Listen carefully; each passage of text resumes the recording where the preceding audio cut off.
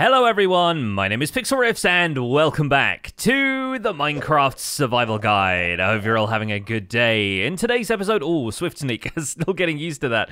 In today's episode, we're actually heading back to the Deep Dark because we're going to start a project that's probably going to take us a little while to complete, I think, but it's going to be super fun to take on. We are going to return to that ancient city and we're going to turn it into a survival base. I still have the Dripstone Cave base, I still plan on working on that here and there, but the Deep Dark has really captured my attention. So I'm going to bring over a bunch of obsidian so that we can set up a nether portal over there, link it to our nether hub, and convert it into more of a survival base. I've got my obsidian, I've got a bunch of other stuff on me that I actually had from my previous trip to the city because we have not been idle in the meantime. In fact, I actually spent one of my weekend live streams clearing out all of the remaining Sculk Shriekers from this ancient city, except for two. One of them is up there on the top of the giant reinforced deep slate portal, and that one I'm pretty sure is not going to bother anybody. It's up there by the ceiling, it doesn't have any Sculk sensors around it, it's not really going to be a problem if we leave that one there, and that's basically there as a backup for one that is down here. We have,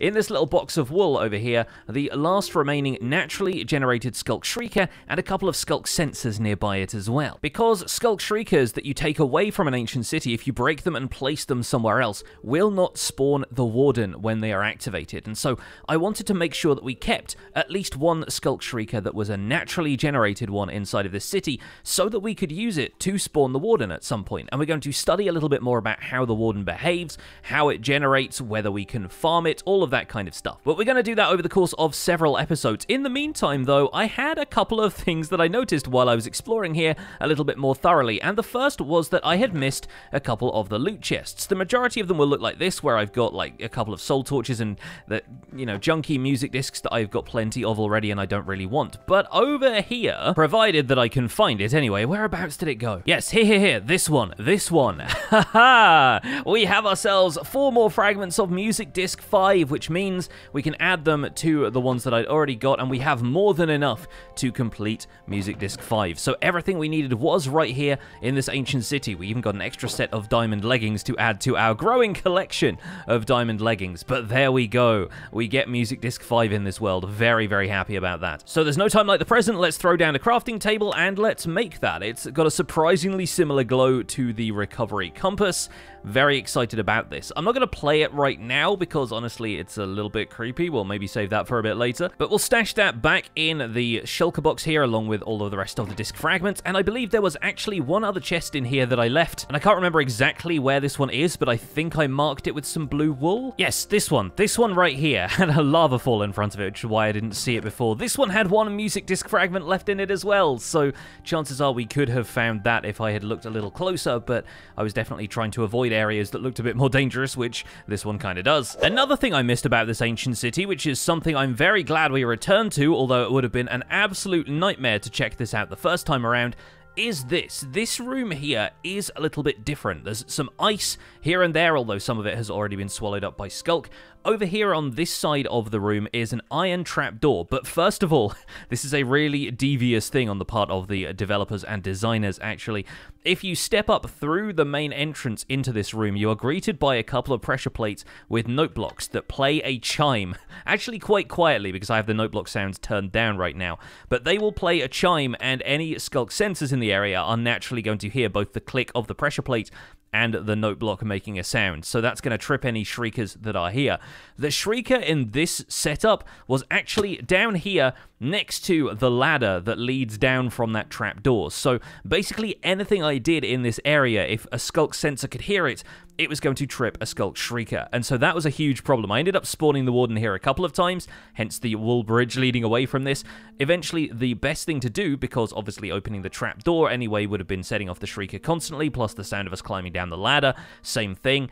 I ended up digging through the floor once and then placing some wool down here that would allow me to drop down quietly, and then I took out the Shrieker and we were able to open this chest, which contained a few kind of useful supplies. There is some packed ice in here. There were a bunch of snowballs just kind of scattered around in little pockets like this, and there were some baked potatoes and a couple of other bits and pieces as well. It's very different loot from the remainder of the loot chests that you'll find here in an ancient city, which are mostly the stuff that we were gathering earlier, Swift Sneak enchanted books and, you know, golden apples and that kind of thing.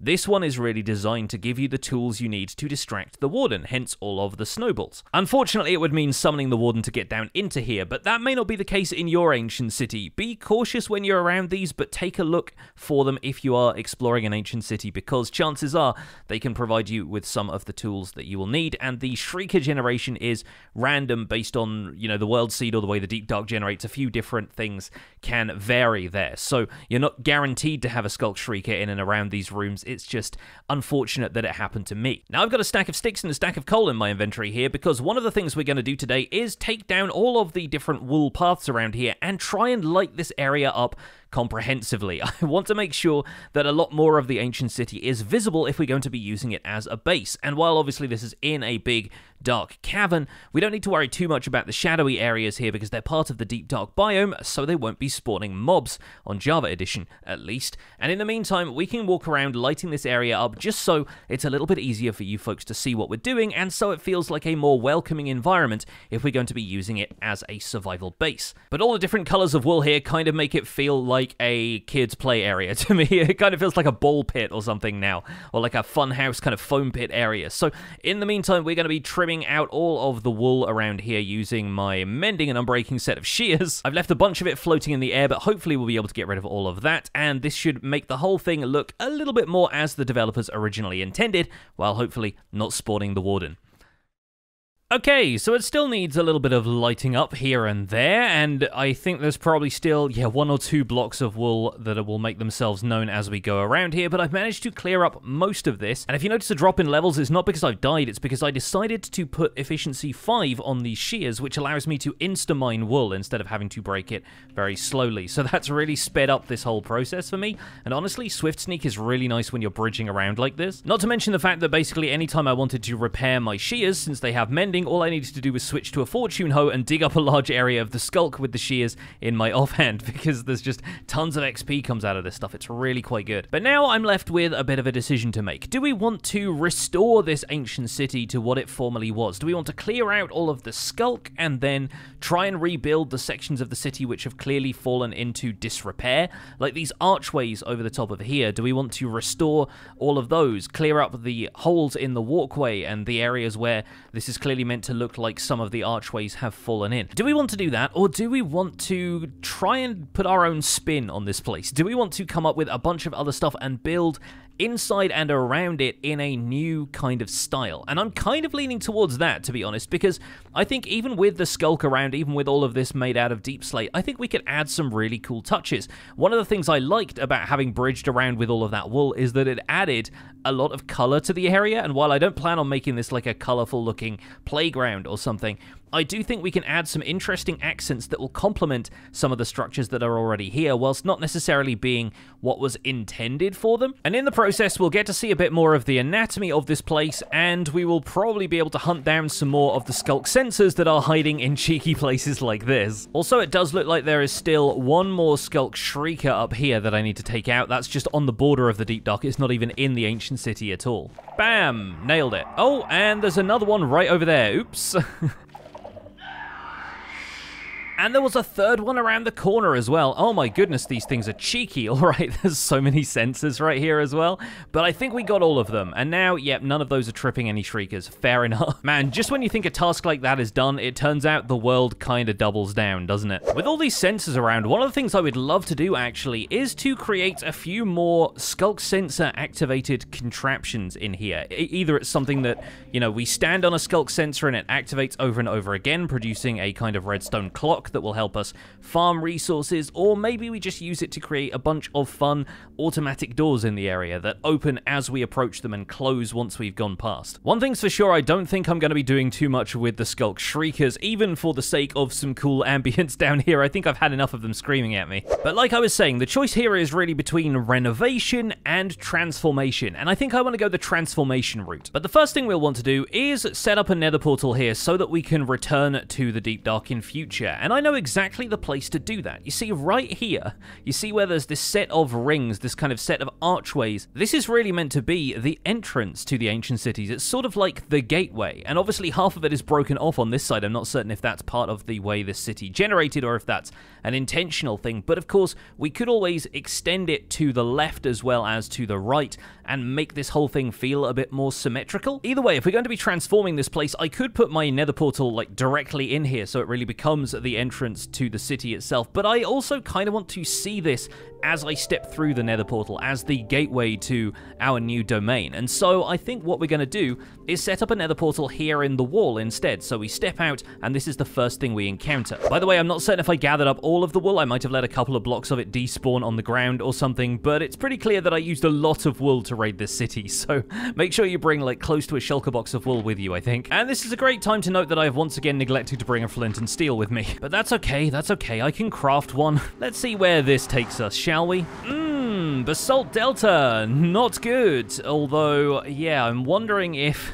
I'm wondering if this is mainly due to the fact that there is a large lava lake here and this is just the best coordinates it could find. Anyhow, finding our way back to the Nether Hub is actually not going to be that difficult, because I think it's just over this way. Aha, there we go. In fact, this actually leads more or less to our destination, because we are returning here to the end, and not just for the central end island. We might actually head further out into the outer islands to get what we want, because what we want is a pretty large amount of this. Because if you're looking at the color palette of the Sculk blocks, it's kind of similar to the Ender chest. It makes a really neat contrast with Endstone, and of course Endstone has Endstone brick and a bunch of other stuff with it. Likewise, if you put a Sculk Shrieker around here, which is obviously a weird thing to do, but the developers have said that these protrusions coming up from the Sculk Shrieker are meant to be more bone-like, but they really match quite well with Endstone, especially when you're surrounded by it like you are here in the End. Likewise, the Sculk Catalyst could almost be growing up from the landscape of the End, and I wonder. Let's aggro one of the locals and see exactly how much Sculk these guys actually spread. Ooh, haha. That's pretty good, actually. Although my health is not. Yikes, I had no idea he did that much damage to me. I think I need to turn hostile creature sounds back up. Yeah, I've been doing a lot of repairs at the Enderman farm. But anyway, if we kill a lot of Endermen around this stuff, it is going to spread dramatically fast. And notably, it does replace Endstone as well, which is a really interesting thing, because there are some substances that Sculk won't actually spread to and take over. We saw that with the cobblestone in the zombie spawner dungeon a little while back. Obviously, around the fringes, it turns into Sculk Vein because it doesn't have enough power to convert the entire block, but that is something we might need to be cautious of if we are building over there in the ancient city and we happen to have any Sculk catalysts around. I am curious if the same happens with Endstone brick though, so I'm going to build myself a little Endstone brick shelter here. We're going to fight a bunch of Endermen underneath here and see what the Sculk catalyst does to the surrounding blocks.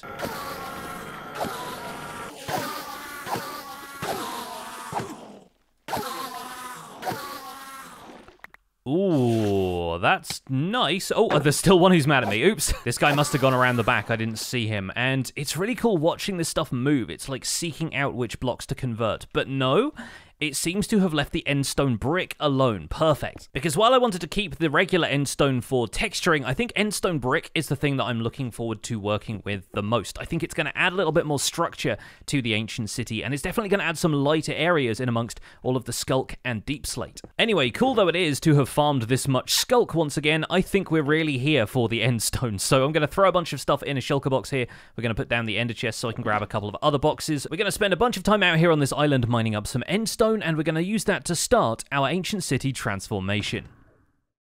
Well, we've got a decent amount of endstones so far. I think we'll call it there for now, just so we can check that this is the right kind of material for the job. Endstone is one of those awkward cases where, unfortunately, having haste or even haste 2 on a beacon plus efficiency 5 doesn't make it instantly mineable. It makes it ever so slightly faster to use haste, but I didn't have the materials for a full tier 4 beacon. I figured I might as well just use haste 1. It's also pretty blast resistant, so gathering it with TNT isn't all that viable either, but we'll see if it's worth it once we start putting this stuff to use in our ancient city. Now, I did set my spawn back at the ancient city right before we left, so hopefully this should load me into the right place. Yeah, there we are, perfect, right back here. We've still got a couple of Sculk Sensors to get rid of here and there, but thankfully no Shriekers. So my plan around here is actually to convert a lot of this into Endstone bricks, We're going to keep some of the regular end stone, and then what I want to do is try filling in some of the walls here and see how that ends up looking. We might have to reposition some of these lanterns. Maybe we'll have those hanging out more centrally and remove some of the surroundings here. We don't need to worry too much about staying on the paths, considering we're not worried about tripping Sculk Sensors anymore. But I think just the end stone and the deep slate on its own is a bit too much of a contrast. We really need to bring in more of this color in order to make them fit together, I think. So what if we swap out some of the wool here or carpet over the top of it with cyan?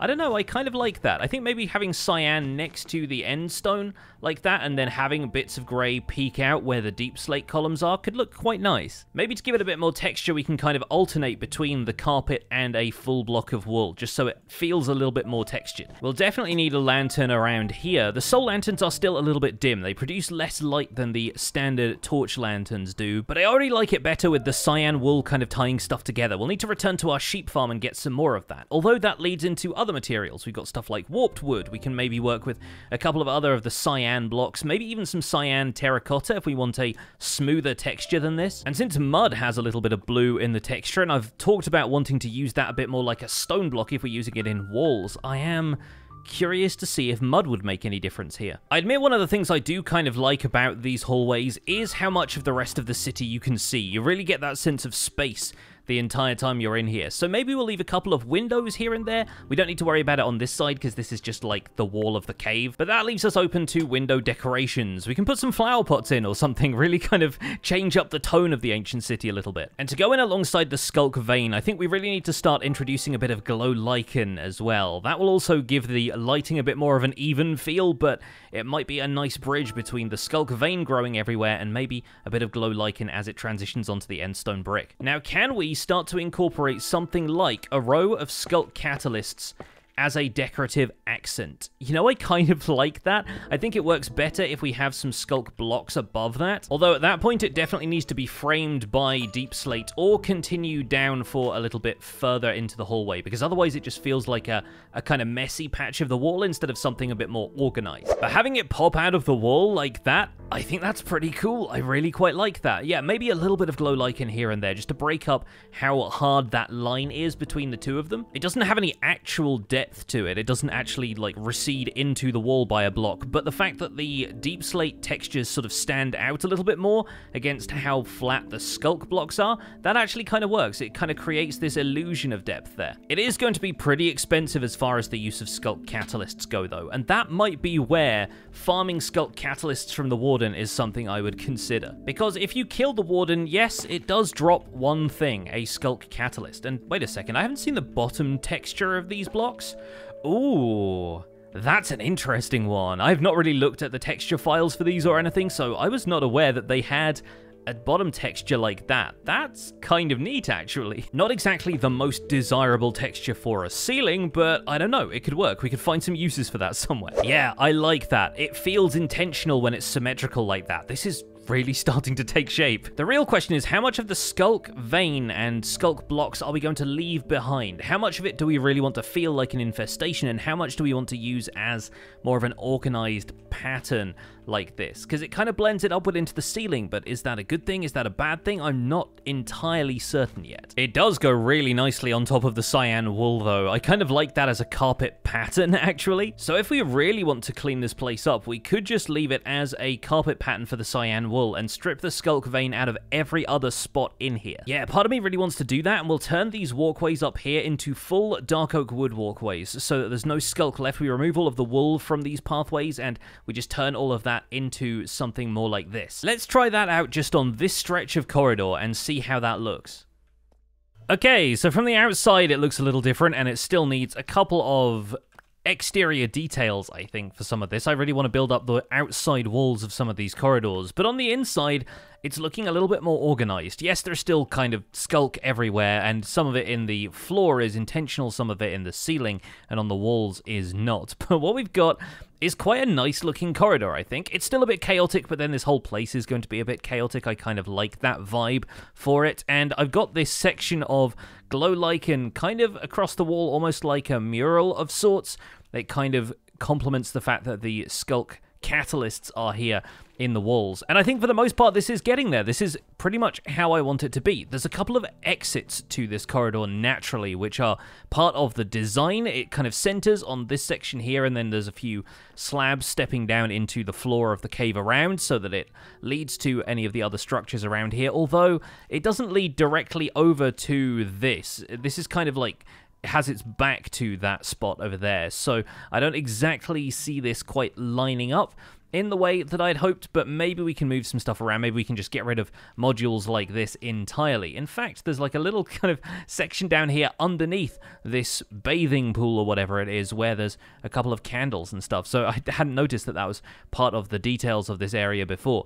There's also another staircase down here, which is a little smaller and in a slightly better state of repair. But once again, that doesn't seem to line up directly with anything or lead directly to anything. It's just a modular way in which these corridors generate.